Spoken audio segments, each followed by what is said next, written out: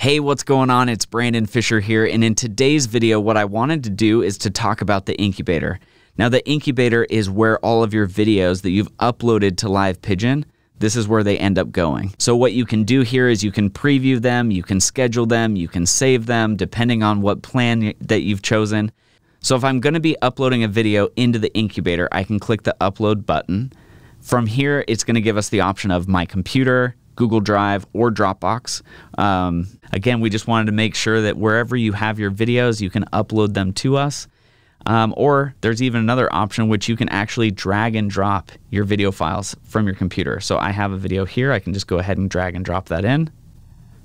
All right, so while that video is uploading in the background here, let's keep looking at other things that are inside the Incubator. So next to the upload button, we also have create playlist. I'm not gonna get into the playlist feature in this video. We're gonna deep dive that in another video. But let's look at some of the other options that we have. So if you hover over any of the videos that you have uploaded inside your Incubator, you'll see that there's 3 dots. Now, if you click the 3 dots, you're gonna get a menu.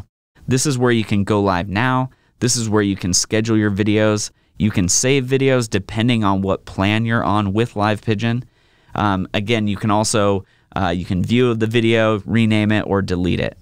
And so that is basically the overview of the Incubator. So what I do is I upload my videos inside the Incubator first.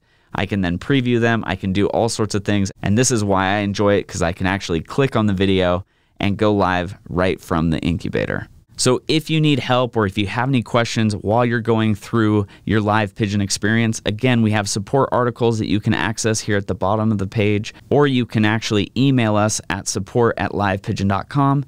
Our phone number's at the bottom, and we even have a chat pop-up here in the bottom right-hand corner.